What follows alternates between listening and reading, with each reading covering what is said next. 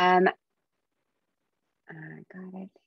So today's call, we've got Izzy from the CAS who is in Goma talking to us about what is the MONITO and so how we check evidence in public health emergencies.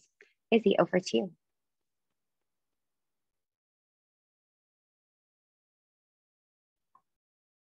Great. Thank you, Simone. As she said, so I'm a field supervisor for the CAS working in the DRC. So I'm going to talk today about how we support and monitor the use of evidence by public health emergency response actors. And in doing so, how we measure our own impact as part of a response network as well.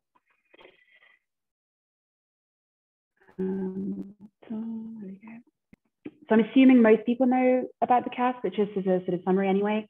So we're comprised of two field teams in the DRC. So one is based in Kinshasa and the other one in Goma. So the Kinshasa team kind of covers the west and a bit of the center, and Goma mostly the east. And we do have increasing capacity to travel to the provinces and other areas of the country as well in response to alerts. And in these cases, we recruit local teams to carry out and support the research.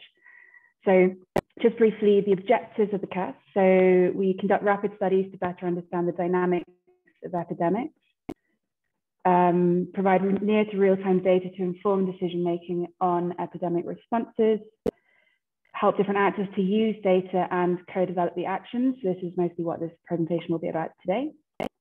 We create a space for integrated analysis of epidemics. So bringing together different data sources to better understand the epidemic dynamics and public health outcomes. And then in doing so, doing all of this, we're training national researchers and developing relationships with national institutions.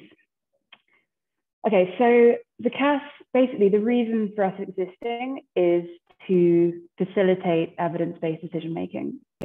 So it's really a bottom-up approach we use to improve the likelihood of programs actually working and having an impact.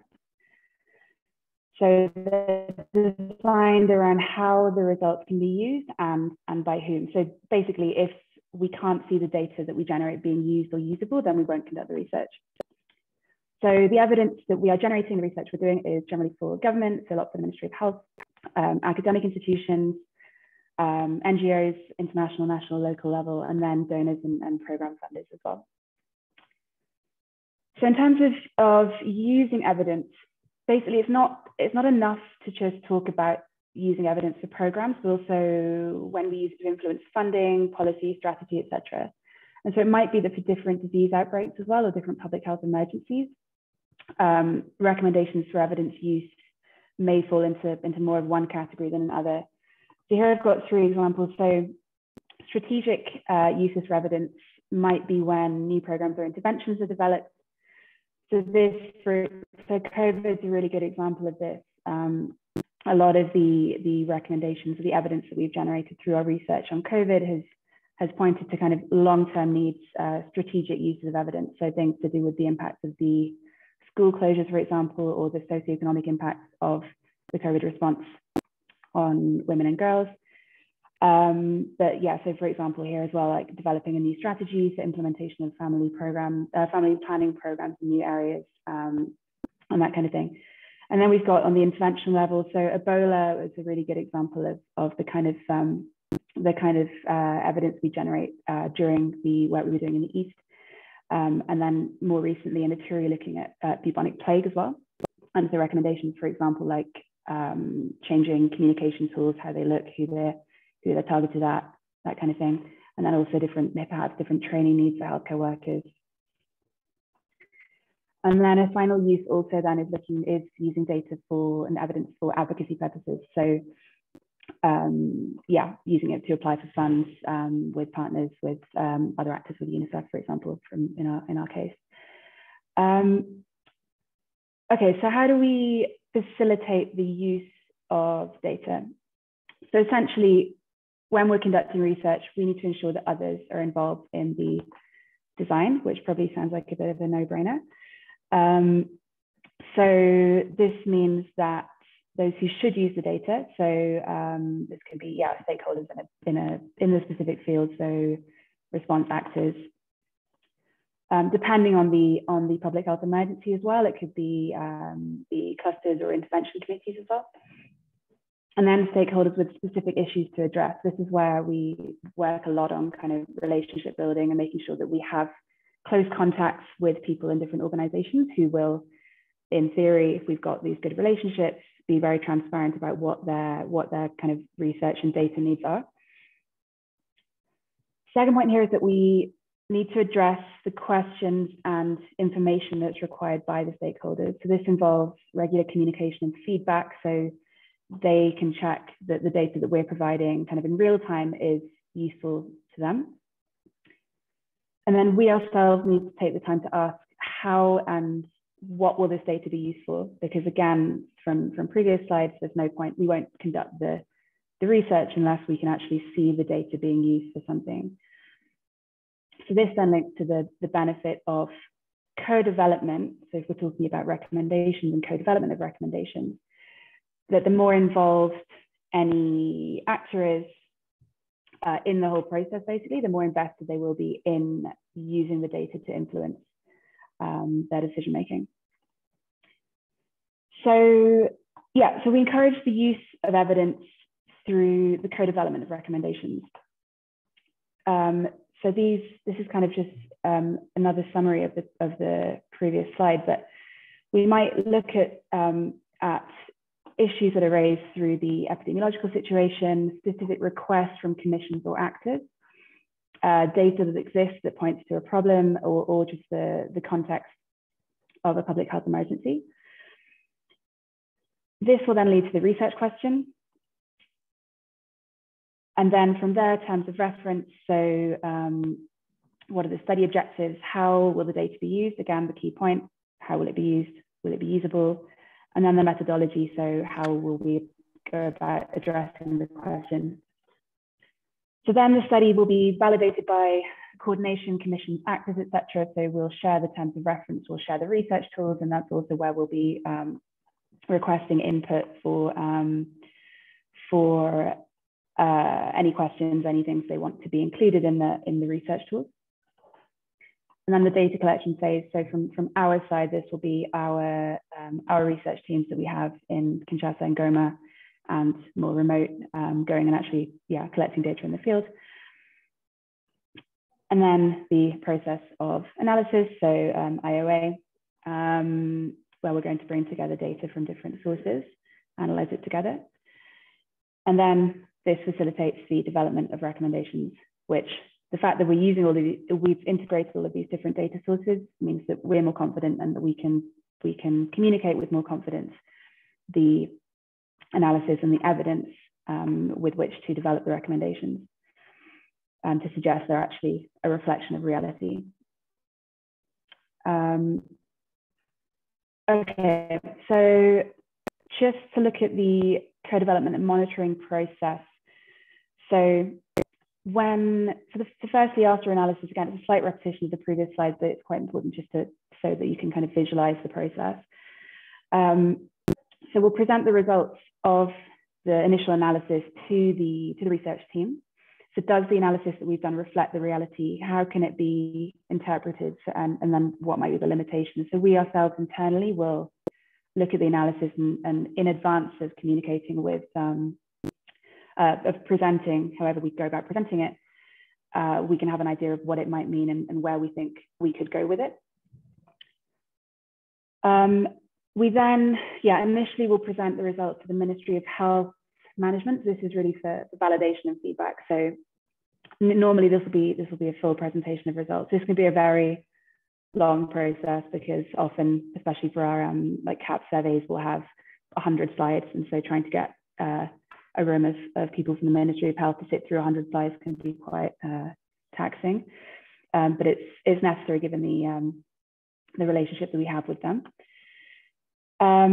Then internally, again, we'll look at validation and modification of the presentation, so for different actors depending on their needs. And then when it comes to the actual presentation of the results, we will reach out to the response actors or to the stakeholders in a particular area, and we will present to them, whether that's a presentation with a PowerPoint, whether it's a sit down around a table with 3 people and discussing the results on a one-side piece of paper. This is where we sit and we have the conversations which lead to the development of recommendations, actions, indicators, timeline for implementation as well. After that, next phase is to integrate the recommendations that we've developed into our monitoring tool, the MONITO. So I'll cover this in a moment. And this is what we then use to influence response strategies and approaches. Okay, so the MONITO, you might have heard of the MONITO before. Essentially, it's a tool developed by the CAS to track the use of evidence. Not quite sure where the name MONITO came from, but I think it probably is monitoring tool, which does make sense. Anyway, it's a nice name, I think.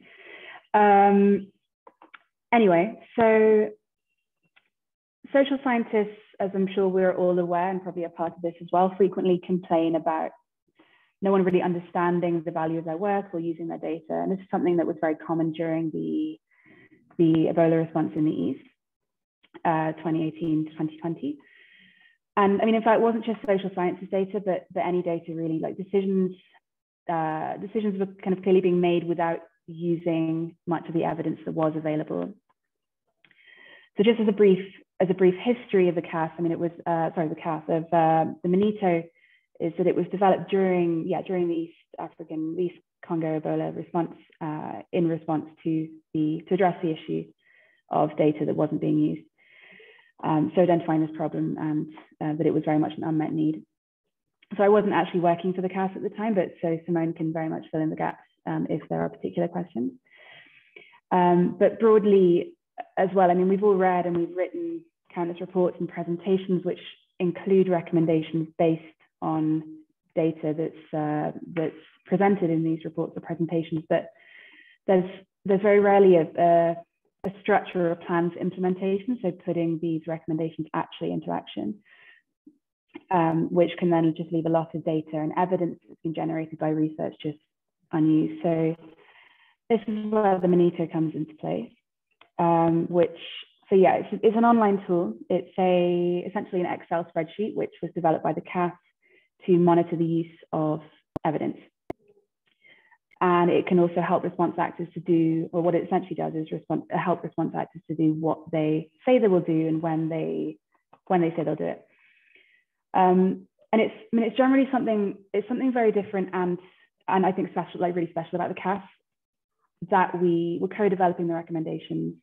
We don't just leave them to the response actor to put them on a report and put them in a drawer and have nothing done with them. So we actually work with them using this tool to make sure that they can actually put them into practice. And even just personally, when I'm out talking to friends or family about what I'm doing, and I'm talking about the CAS and how we work very animatedly.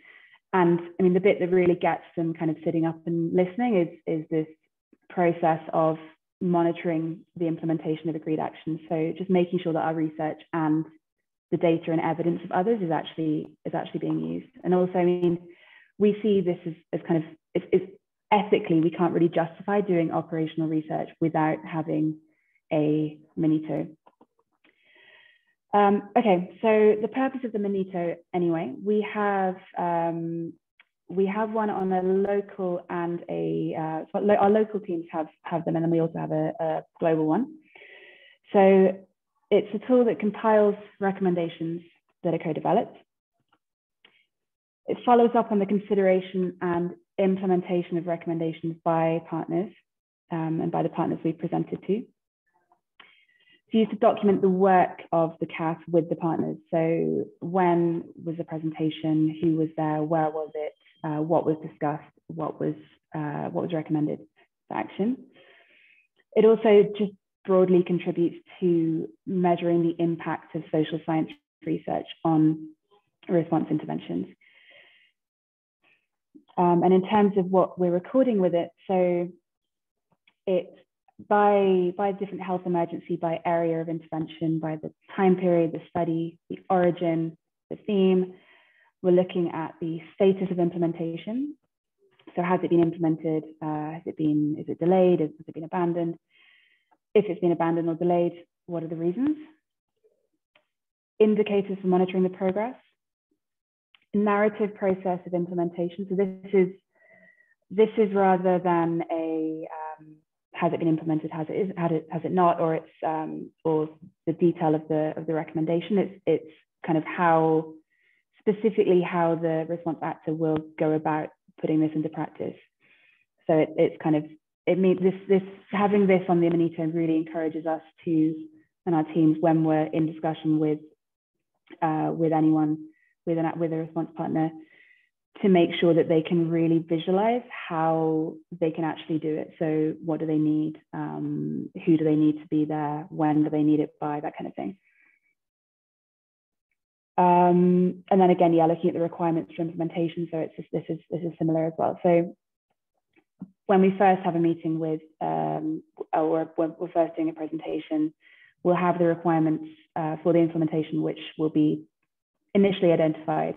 But then if, for example, we have to go back to the partner when we're following up and they say they haven't been able to do something or there's a delay, then we might need to say, okay, well, what are you missing? What needs to be changed or adapted? How can we prevent further delay or help you implement what you said you will implement? And then again, yeah, the agreed timelines for achieving the objectives. And since June 2020, this is just a bit of a summary of where we are with the recommendations we've been co-developing. So we're currently working COVID, Ebola, sexual violence, malnutrition, plague, and cholera, with a total of 237 recommendations. So some of these have been already implemented. Most we're monitoring the progress at the moment. And yeah, just to say that also during Ebola 2018-2020, we co-developed 112 recommendations in total then. Okay, so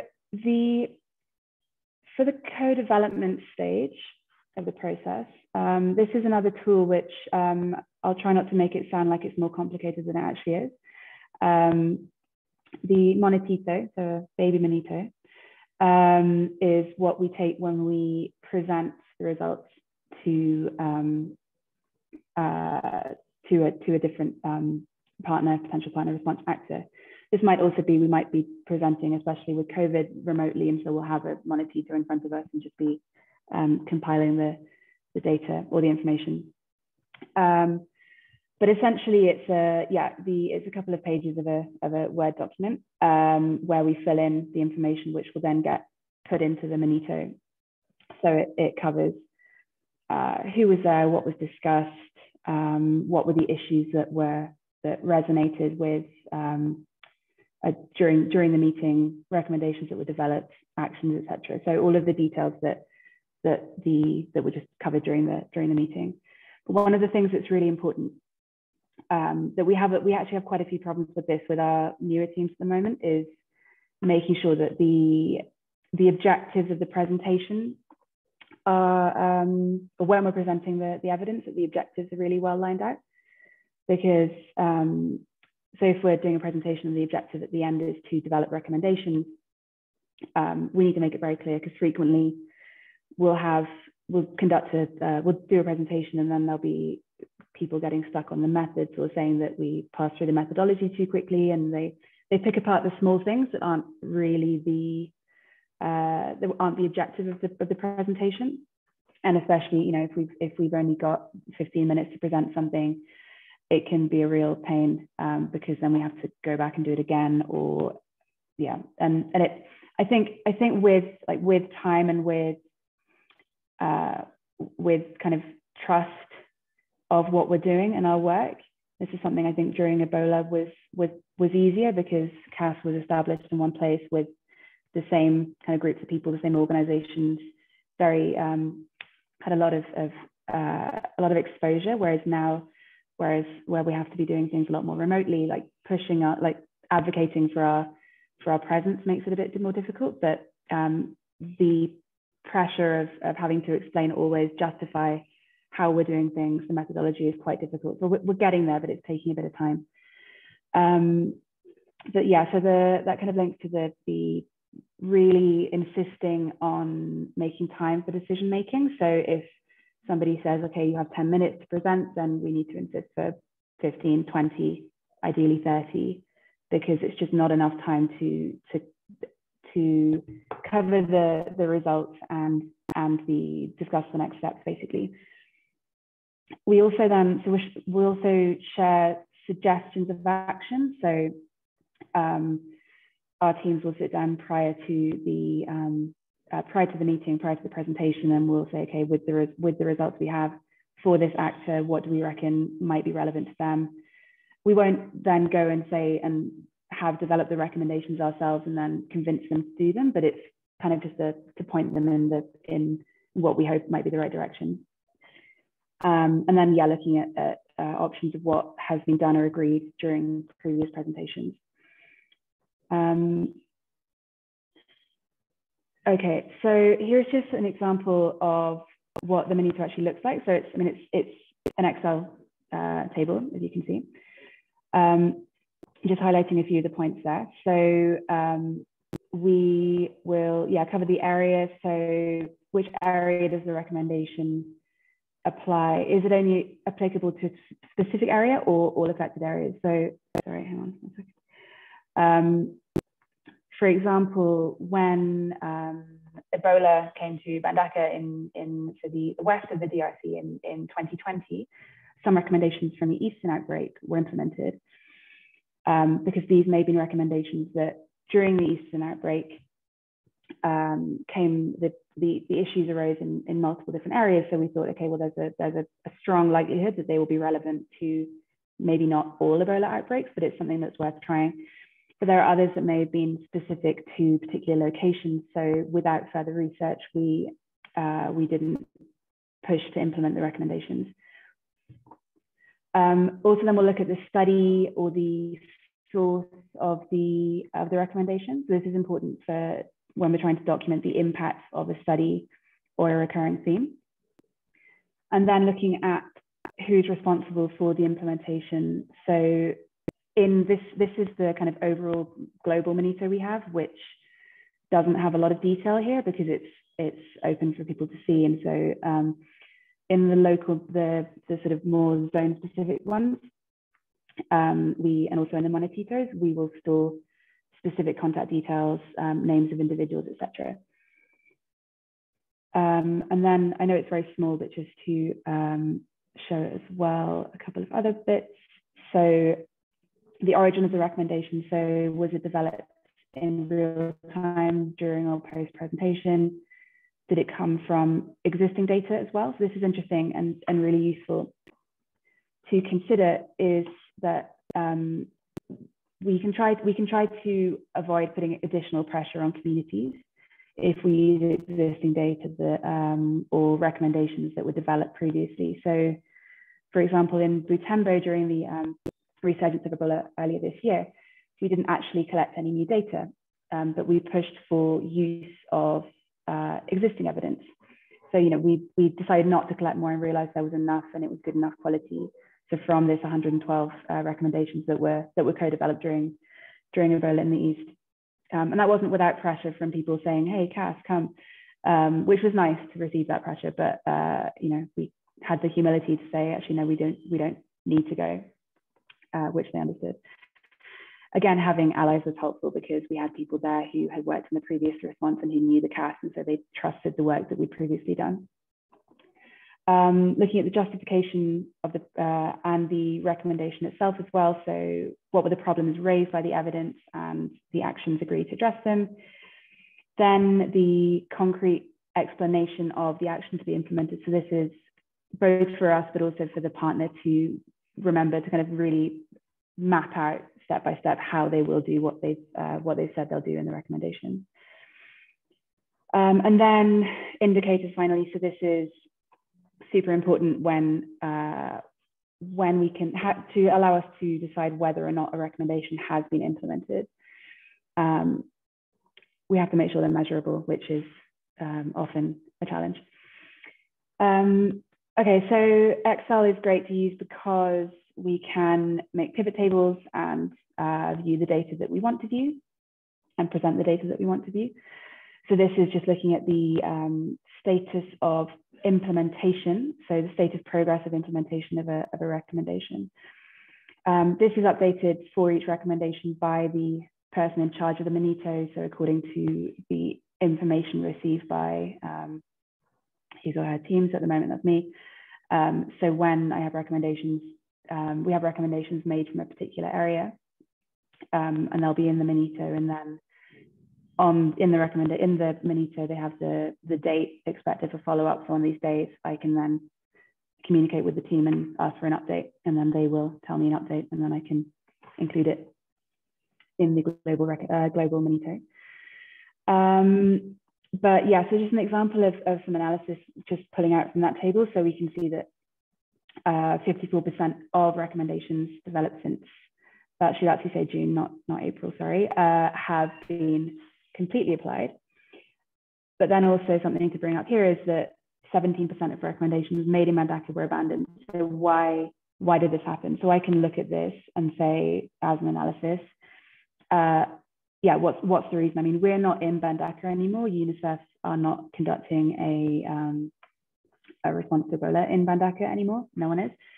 So does this mean that people don't use evidence unless there's someone physically there to force them to do it? But this is it. We're using this data from the MONITO, the information there, to ask questions about the work that's being done. Here we can see the number of recommendations per quarter. So again, we're looking at, so you can see that 54% of recommendations since June. Also, we'll link to the Ebola responses in Bandaka and in Butembo. But only 4 recommendations developed for cholera and for cholera response factors. So why so few? Because it's not like we just started doing cholera research yesterday. It's been for at least 6 months. So does this mean then we can look at this and say, are our teams not presenting enough, or are we presenting to the wrong people, so it's not relevant? Is the data not good enough quality? Do people not trust it, or is it just generally not useful? So what can we learn from these numbers and adapt? How can we adapt what we're doing based on the figures presented in the MONITO? Okay, so ensuring operationality of actions. Right, so MONITO also helps to identify and record challenges and restrictions to implementation. So this could also be, are they operational? There might be questions like, why are some actions co-developed? Why some recommendations implemented and others and not? Why are more developed by NGOs than UN, for example? So is this because they, why maybe the NGOs implement actions more quickly than the UN, as an example? Or then why are more actions developed and implemented for certain public health emergencies than others? So Ebola and plague, for example, it seemed much easier to co-develop recommendations than it has been for COVID so far. And maybe this is a result of the context as well, and the fact that since COVID, it's been very difficult to meet people physically and to actually have discussions face to face. And as good as Zoom and Teams can be, it's not quite the same.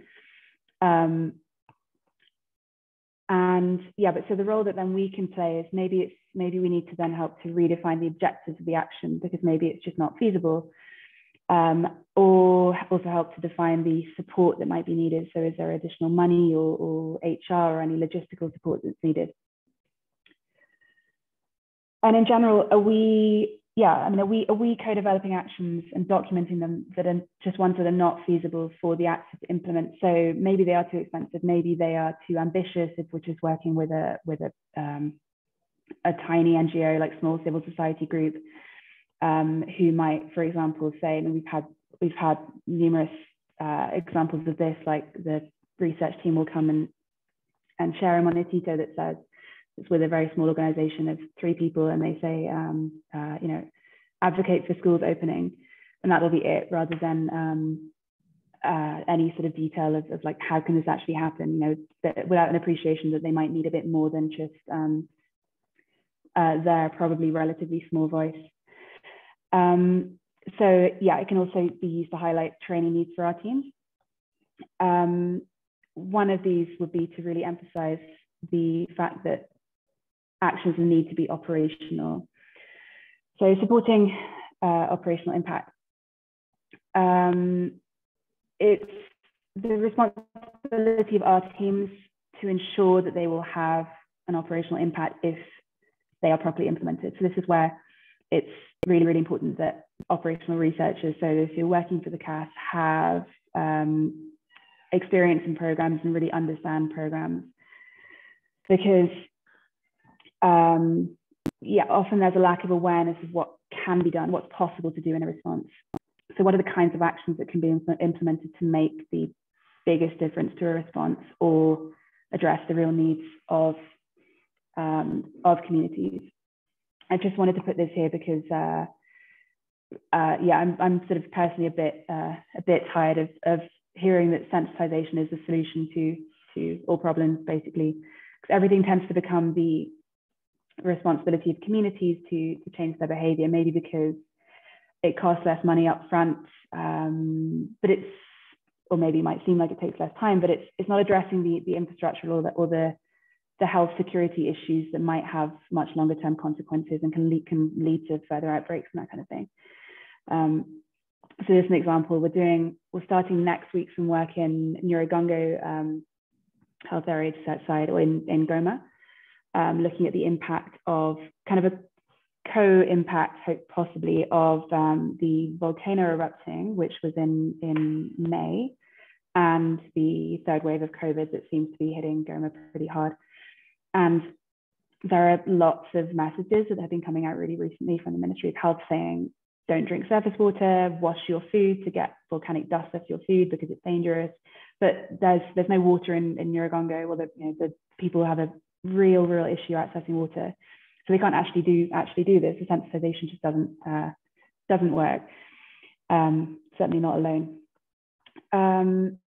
So yeah, so looking at the demonstration of the use of evidence, so it does depend on the outbreak and the structure of the response. So as I've kind of said a bit in previous slides, so there are some outbreaks, some public health emergencies where it's easier to demonstrate use of evidence. So those which are more heavily funded, targeted responses. So for Ebola, for example, where everyone is in the same place for the same reason.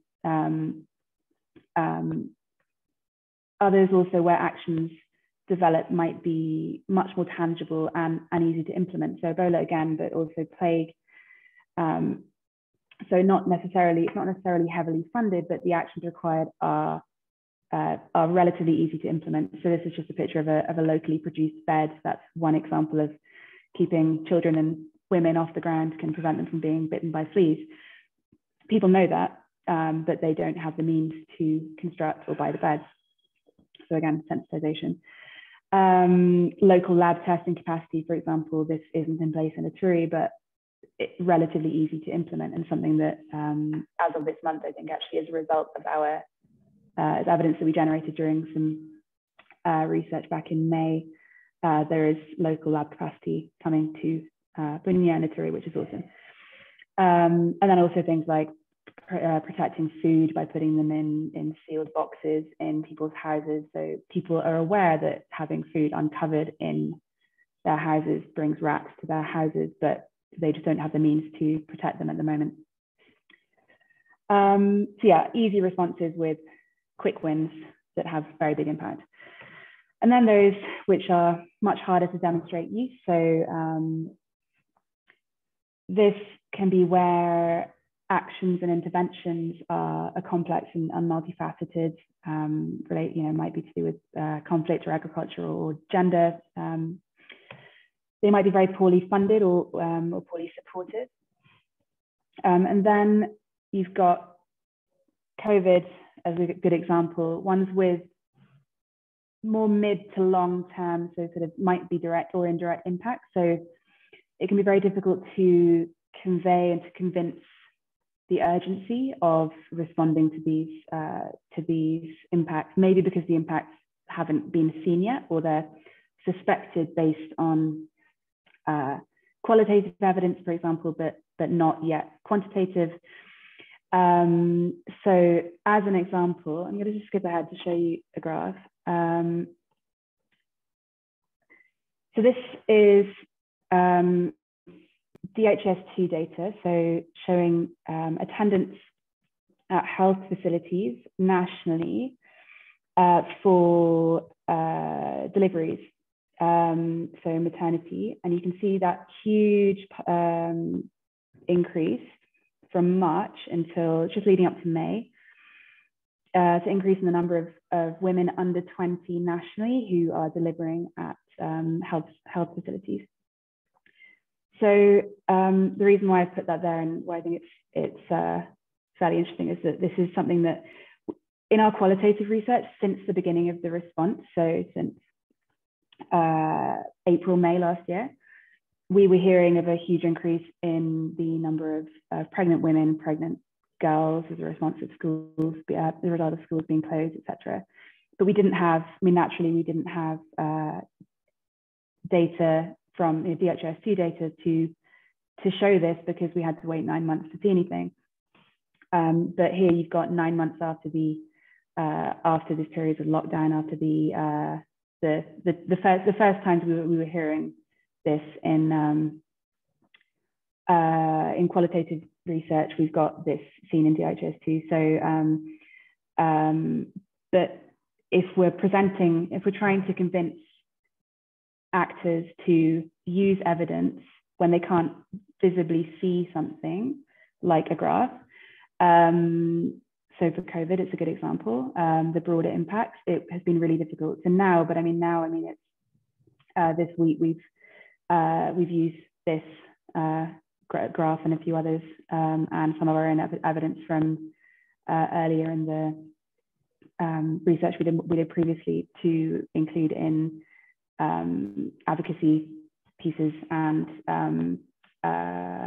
grant proposals to actually try and push for action on this. But it's just 9 months after we first started collecting data on this. So this delay is something that makes it quite a different sort of domain to work in, COVID. But yeah, just leading to this slide then. So looking at the broader impacts of COVID, so using this kind of evidence for advocacy. So these could be longer term problems that do require longer term solutions. So all of these babies being born from now will, maybe they're not necessarily born to teenagers because we only have the data for under 20s, and possibly the majority of the mothers here are 18 and above. But if there are those which are born to girls still at school, then will this lead to an increase of girls abandoning school? How do we support the newborns as well? But it's difficult because often addressing these issues can cost more money. They're strategic changes often as well that the organizations that partners will have to make. They can take more time. It can be harder to report impact as well. And generally, they also require just more evidence often to convince, to persuade people that they need to be addressed and that they need to invest this money in the implementation. So this is the end of the presentation almost. I know I'm quite short in time, but so when building a MONITO, you need to address a few things. So firstly, it's going to be, and very importantly, who will manage the tool. So is it going to be one person overall who's overseeing the field teams, and then each field team compiles a MONITO to feed into the overall MONITO? That's how we are doing it at the moment. Whether or not it is effective, more effective than other methods remains to be seen, but it's okay for now. Or we have that each team might have access to the overall tool and fill it in themselves, but this relies on consistency and relies on everyone having complete awareness of what information goes where, what needs to be reported, etc. And it also depends on the size of the team, so the number of field sites and if it's just one person, their general capacity to oversee the process. Should it be one person who's doing this full time, for example? Okay, and then looking at the indicators. So what do we want to be able to produce with the tool? Do we want to group the recommendations into major themes? So this again can link to whether it's one or several people accessing the overall MONITO and making sure there's consistency and the grouping is done correctly. And then also looking at avoiding duplication. So this again is duplication accounting if we have the same recommendation that goes in, that appears in the MONITO several times. If this is too many people accessing the MONITO, maybe it gets a bit confusing, so maybe it's better to have one person who can just have an overall insight. Okay, so finally, just some challenges that we have faced along the way. So yeah, we constantly need to try and push the fact that it's about the results and the action based on the results rather than the methods. So as I said before, there can often be demands for more detail on the methodology rather than the analysis and how we can take it forward. So we try not to take offense by that if people are telling us we should have been doing something slightly differently. Any case. So yeah, we need allies as well. So again, Ebola has been really helpful for this, and the response in Butembo more recently, having people who know of us, support what we do, but I think this does come with time and exposure. So obviously, trust comes with that as well. So people are very used to research groups being just about the research, not necessarily the action, and the action might be left up to them. So especially in the kind of new domains of COVID, of working in malnutrition, for example, with some of the UNICEF teams, like the CAS is still quite a new concept, and especially IOA is also another new concept, and it's quite trial and error to a degree. So we need to be quite clear at the beginning that we're operational. Recommendations to address unseen problems. So this is basically the things like the broader impacts of COVID, the kind of longer things problems we can't see now, but we anticipate. So we need to advocate for things for support that we think we will need. Suitability of the tool for different outbreaks. Maybe actions for COVID need to be monitored differently to Ebola. Again, remains to be seen because some of the things, it's an ongoing process. And yeah, so at the moment, this is a process that it's a tool we're working with. It's we think it's effective, adapting as we go. Any suggestions of how it can be better would be great, but yeah, this is a nice space to share. Sorry, Simone, I know I've only given us 10 minutes to actually have a conversation about it, but I hope that was relatively informative. So thank you very much. Thanks, Izzy. That was great. I'm just gonna let people, I see Maria Emily's hand up. Go for it. Hi, super interesting, very intense and very dense, but great presentation. Thank you very much. So this is very CAS focused, right? And it does seem, well, it is project management. MONITO and MONITO, sorry, are project management tools, right? But that's how I see them. So how much do you include the authorities in the country and the decision makers within the country in those recommendations? Because I'm sorry if I missed it, but I didn't really hear any of that in the presentation. So when or are they at any point involved? And how do you make sure, because this is very CAS, so I understand that there's some collaborations and coordination with other partners in the field, but how do you know that the implementation of measures are linked to whatever recommendations came out from CAS when we have loads of partners on the ground who do not necessarily collaborate with you and who probably also make some similar recommendations sometimes. So without necessarily, and I'm being the advocate of the devil right now, but who not necessarily do social science on top of what they do. And then I have many others, but I'm not going to ask all of them because there are other hands raised. About the last graph on pregnancies, if you know that, why didn't you launch a survey when that was happening to anticipate those pregnancies? So first of all, when we see the graph, it's super difficult to have a direct causality with whatever happened 9 months ago. It could just be an artifact. It could be a bias in the reporting system. It could be that maybe more women go to healthcare facilities to give birth. And it's just I think the last 2 points seem to be slightly above, but it seems to be quite, up and down all the time. I'm sure Thibaut would be more professional on this kind of trends. But so why wasn't there a survey done around those, those signals you had? Because we don't really need to see that you have more deliveries 9 months later, because we do know that if you do a survey and that that those young women are getting married or having, are not going to school anymore and having an activity and need to have a way of an income and then get pregnant, et cetera, then we know that there are going to be more deliveries in 9 months. So how come, to prevent those pregnancies, how come, and give recommendations before saying, pay attention, especially UNICEF, because you're supposed to support school, right? And women.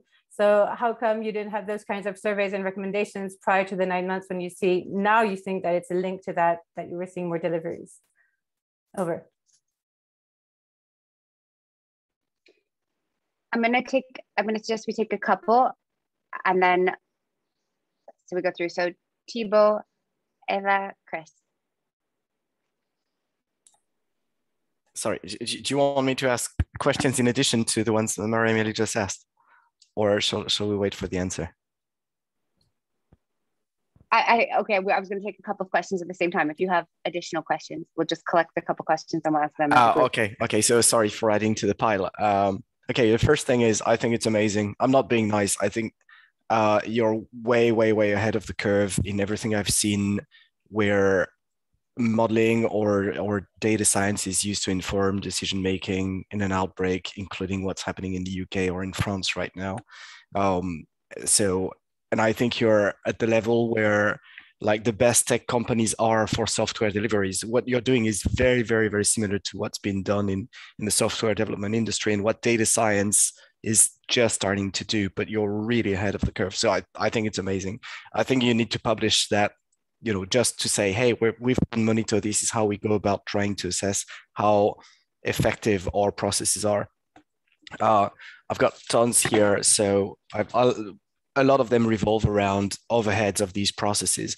I think you need to have them. I'm not saying you're wasting time doing all of that, but things like getting the tours and getting all the stakeholders to agree to the tours before getting ahead and getting started with data collection process and analysis. What, in your experience, are the biggest hurdle, the biggest overhead in these processes, and what are the key factors to try and reduce them? Sorry, it's vague, but I guess that's my main question. Over. Great, thank you. Eva? Great, thanks. And thanks, Izzy, for that presentation. Really fantastic. And I just love as well how CAS is always coming up with new terms like the CASUCASI. I just, and I don't want to add too many questions, but I just had a question around feedback of the research results to communities and how this is tracked, how their recommendation reactions and then their actions independent from the public health authorities or other stakeholders in the response is being tracked, and if there is or if there are some thoughts around doing that. And then a second question, and we can take that maybe up bilaterally from the collective service, the RCC collective service. The team is currently working on a national level M&E framework. So this is for national RCCE groups, where it's also about like the collection and use of social behavioral data, triangulating this with other data. And I was just wondering about like the indicators you're using for the MONITO, and to see like to which extent that is sort of like matching with the indicators we have so far thought about. Also like factoring in that probably some like the process might be quite different in terms of, you know, like formulating the research question, conducting the research, that this might be more done independently by different partners rather than following the Great CAS approach. So I'm just wondering as well how we could track then the sort of like evidence being reduced and being generated and then informing decision-making process if, for example, the step of co-developing actions is not necessarily given. That's all from my end. Thank you. Thanks. And Chris. Great, thank you so much. Wonderful presentation. And having worked the Ebola outbreak and saw this being stood up over time, it's really evolved. And so great job, Izzy. And couple thoughts. One is, you know, I do think methods matter in our data collections. And I totally understand how focusing on methods in these short presentations can be a distraction to not getting to the use and the deliberations around action. But I do think we need to think about how to be proactive in either having an array of TORs that have robust methods mapped out, and then when we're negotiating those actions, sticking, you know, not compromising on the methods front, as well as sort of orienting people to, this is the array of methods that we'll use, these are valid, these are all that other stuff. Because that speaks to the issue of validation. In your slides, all the validation steps are more approvals and permission seeking steps. They're not scientific validation steps where we're actually taking a step to say, is this survey instrument measuring the things that we're intending it to measure? So I think methods matter. And I do think having some steps in the process there where we're actually validating our instruments, whether it's cognitive interviews, ensuring the language is right, because in most places, language really does matter. And Translators Without Borders have shown that time and time and time again. So spending some time with some validation steps and adding that in there. And the last thing is, I think is a real opportunity for us as social scientists is in that notion and in those discussions with colleagues around actions. I agree with you. Everyone says sensitization, let's just sensitize. And you're like, no, no, no. I think part of our jobs as social scientists is to remind them that there's a whole range of behavioral science tools that map to, you know, you think of the behavior change wheel, 93 very specific behavior change techniques mapped to 9 tactical moves and 7 strategic areas. If we were able to bring that science to bear and say, okay, this is what social science says, you know, if these are the drivers that we're seeing in our data, here are the tactical and strategic opportunities that can influence those drivers, and then offer them the array of, and I'm not saying we need to tell them exactly what they have, but offer them the range of appropriate evidence-based strategies so that they don't always just go straight to sensitization. Because people do go to what they're familiar with. They go to what they know. And our job is to, I think, to bring them the range of menu options that actually have a chance at influencing the drivers that we're seeing in our data. So just a couple thoughts there. Thanks, Chris. And I know that Izzy has just messaged me and asked, thanks, Jen. Okay, so I'm gonna help Izzy in my speed of speaking, considering the time.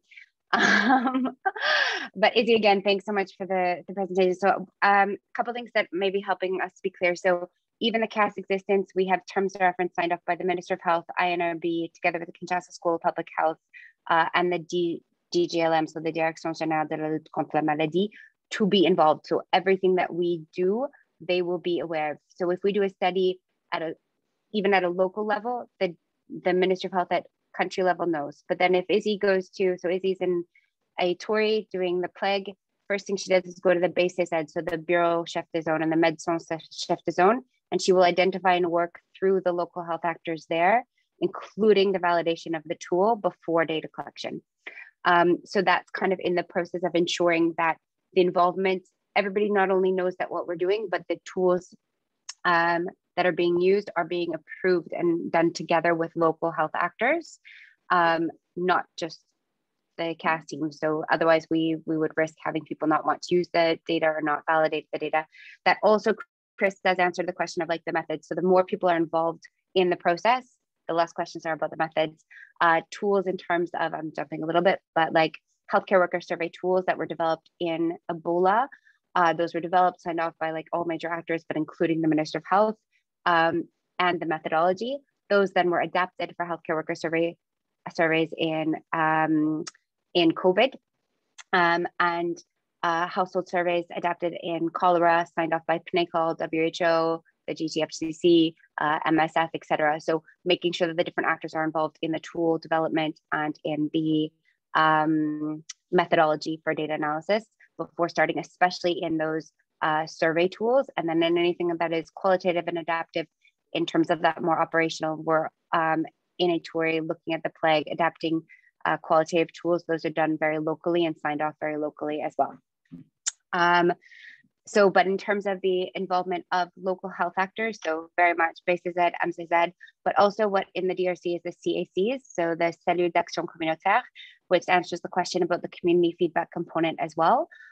So those are not Ministry of Health, those are the community group or whatever platform at a local level. So they would be involved, we are involving them more and more in presentation of results, obviously not presenting a big PowerPoint. We're not in rooms with projectors or anything like that, but representing back the data and working with them or with sage-femme, women who help women give. Midwives. Oh my God, thank you. What like English, come on, son. The midwife associations, right? So we then work with them as well. So in terms of that inclusion, we have quite a lot. We don't, whereas in Ebola, we did still face a lot more challenges of like having a Minister of Health or local health actor be like, no, I'm not signing your TOR to collect data.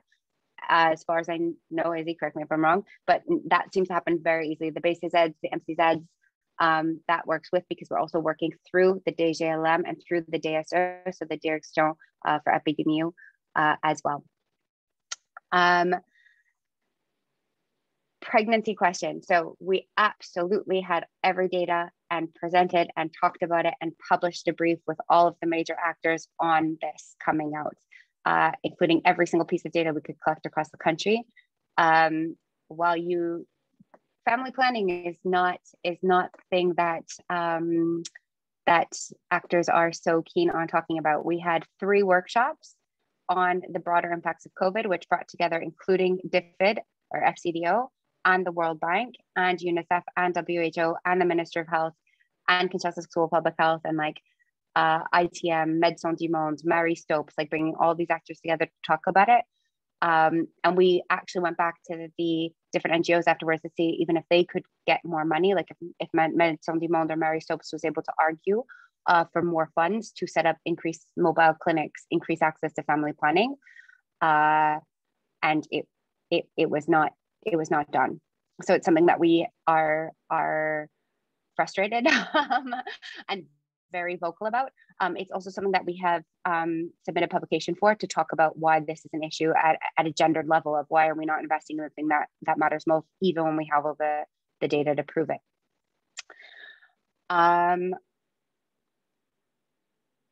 Tools, community feedback, stakeholders, yes. So we do have the tools. We do have a range of tools that are adapted. We do use in vivo. We do communicate on what is the IOA process at the beginning. Chris, absolutely about the suggesting things as well, like being very clear on like, these are some of the things that we suggest or that we demonstrate that have been done. Izzy, do you want to add anything else? I'm sure I've missed questions and I'm trying to see in the chat.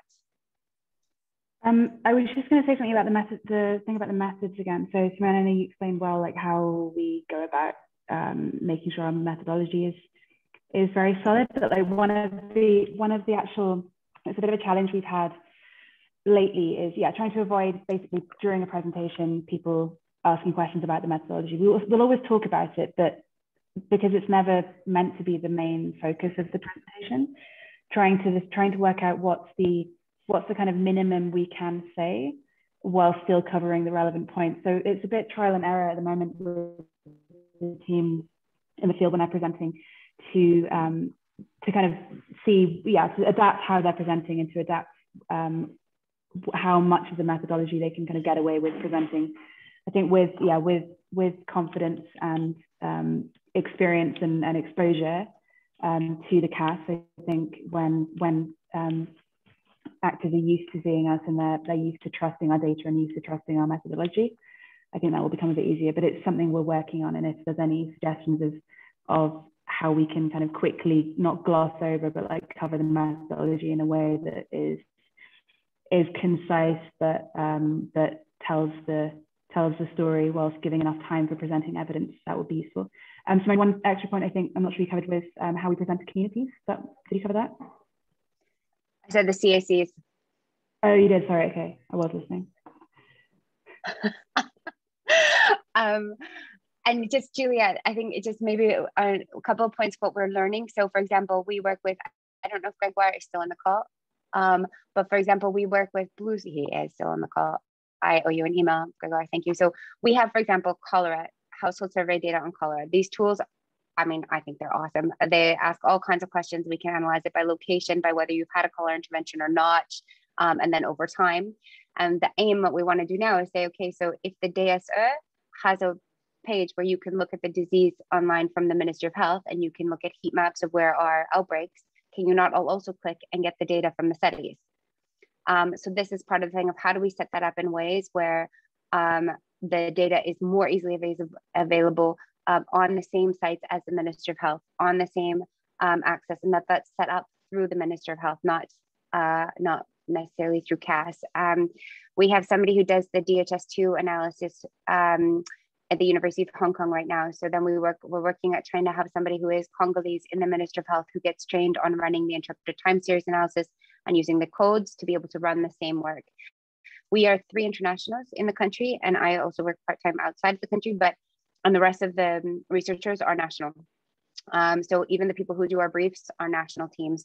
And the aim is that really then they're working, we have people part of the La Lucha teams, part of different local civil society as well, to have it be reinforced in this way. And that we really seek to do everything through organizations through the Ministry of Health structure. That sounds nice. Twice we've tried to take somebody as like a stagiaire who was provided by the INRB, and once during Ebola and once during COVID, and it was an absolute disaster. It was very challenging, but we're not giving up on identifying what are the right people who we can make sure that those capacities and that workload is handed over. At DRC, you always have an outbreak, so you have a reason to exist. But part of, Julia, I think part of the whole IOA global group and way of support is to go, actually, you don't need a CAS in every country. It's just about when you have an outbreak that we would facilitate IOA and the use of evidence, and that MONITO would, or a version of MONITO or that kind of process would accompany the support that IOA would give in another country in an outbreak without having to set up a full structure.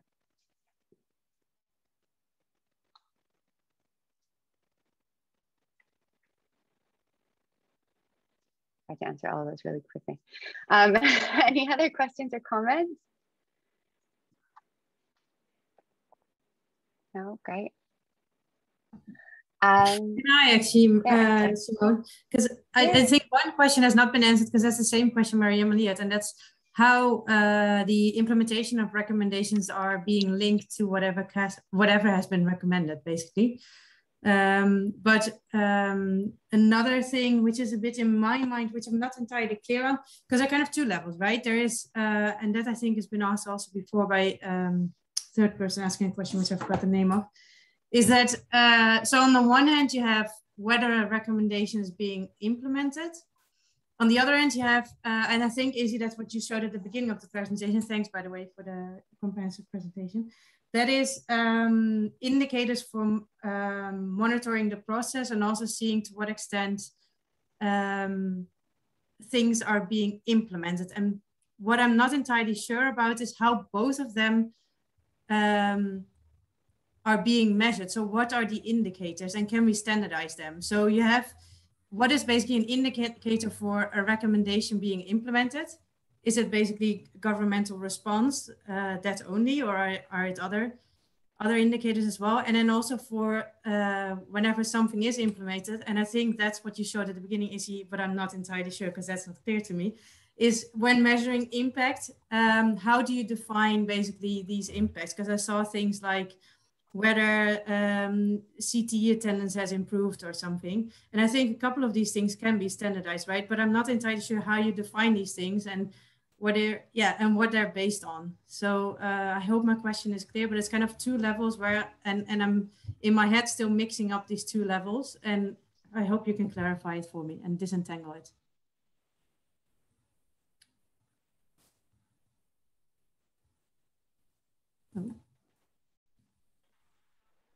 Simone, are you still there? Sorry, I got cut out. Yeah, Izzy, do you want to answer? Do you want me to answer? Please go ahead.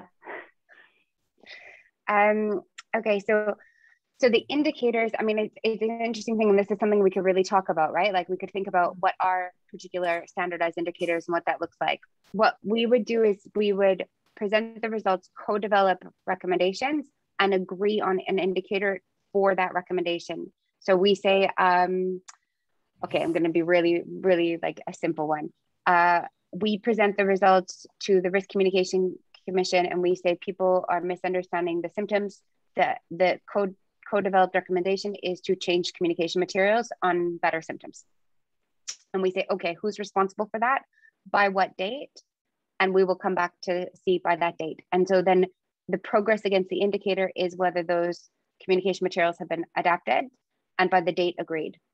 And the narrative part goes into what actually happened, et cetera. Were they tested? Were they, you know, all the steps that would be required, including they would actually need money to do that UNICEF is going to print them, or that the WHO is going to print them, or the Minister of Health is going to sign off. That kind of process gets written in, but the indicator agreed is communication materials which have a more accurate depiction of symptoms. But that's not us who would propose it. It's really an action. And the source of verification is that the materials exist.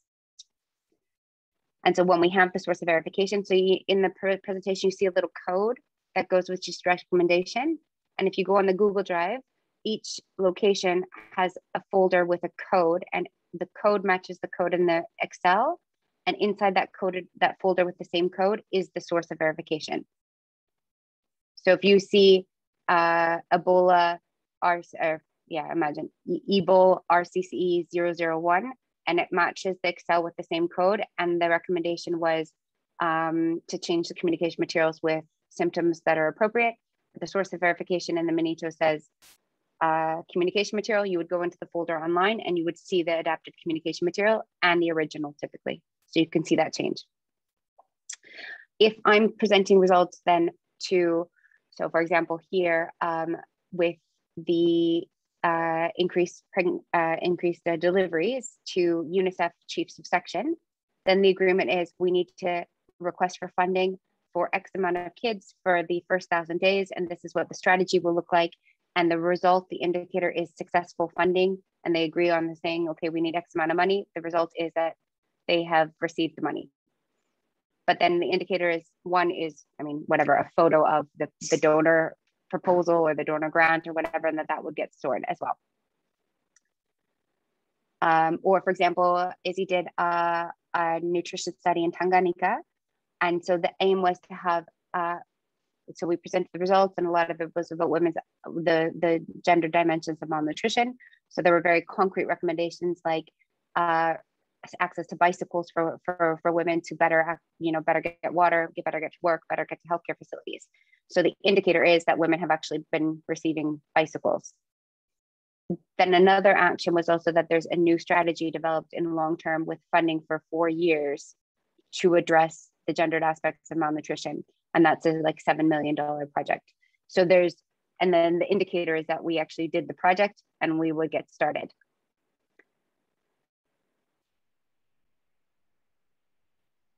Does that make sense? Yeah, makes sense. Yeah. But I guess, but when you, makes sense. And I don't want to take up much more time, so I think we should have a more detailed discussion maybe another time. But I think it is good to also, in the, for example, the statistics you've been showing, are you making a distinction between recommendations which are more kind of internal? Are they being, have the indicators which are related to internal follow-up have they been successful, or is it external? And are you making a distinction in those things that you're showing? But these things we can discuss in more detail, I think. But absolutely, it's important to see. This is what Izzy was showing, like the ones, there's some that it's like, how come all of these ones are advocacy based indicators? So you can code a type of recommendation, right? So is a recommendation like an activity, or is the recommendation like a strategy change, or is it a funding?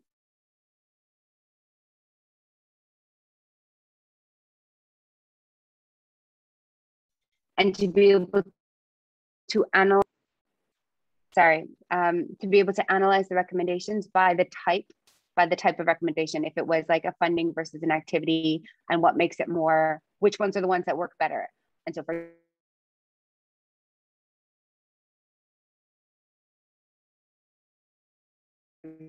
example, I can tell you, sorry, I'm losing my connection very well. But yeah, so happy to follow that up as well. Thibaut, did you have one more question? Go ahead. I need to. No, yeah, you were breaking up. Sorry, I didn't get everything you said. No, I would just like to second what Esther was saying about, I think that's the crux of the problem, like knowing how you quantify that feedback. And it's, I guess whether or not things, results led to operational changes, and timeliness, I think, is also another metric. How long before it actually leads to something. But yeah, it would be great to have, I think we can fill up a full brainstorming / meeting session on that. So if there's one on that, I'd be very keen to be part of it, because we've been wondering the same thing about, for COVID analytics and other problems. And I think once we nail that one, that's a good thing to do. Yeah, agree. And I mean, it's really like, I'll say this, and Izzy just runs it, right? Like in addition to analyzing data, in addition to supervising teams and everything else. And so I think it is something that if we had also in Ebola, we had a MONITO support for the response and a MONITO support in 4 different field locations. And now we have 5 public health response types of studies that we have going on across the country, and 1 Izzy. So yeah. But we're very grateful for that, Izzy. Thanks, Joanne. Okay, so thanks so much for the diehards who stayed online.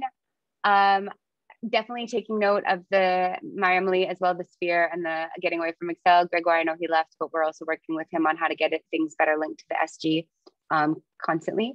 Any other questions, comments? Obviously, this is saved, it's online. We'll send out the presentation. And thanks, guys. Thanks, Izzy. Thanks a lot. Thanks, Simone. Have a Thanks good for the weekend. presentation. Thank you, everyone. Bye-bye. Thank you.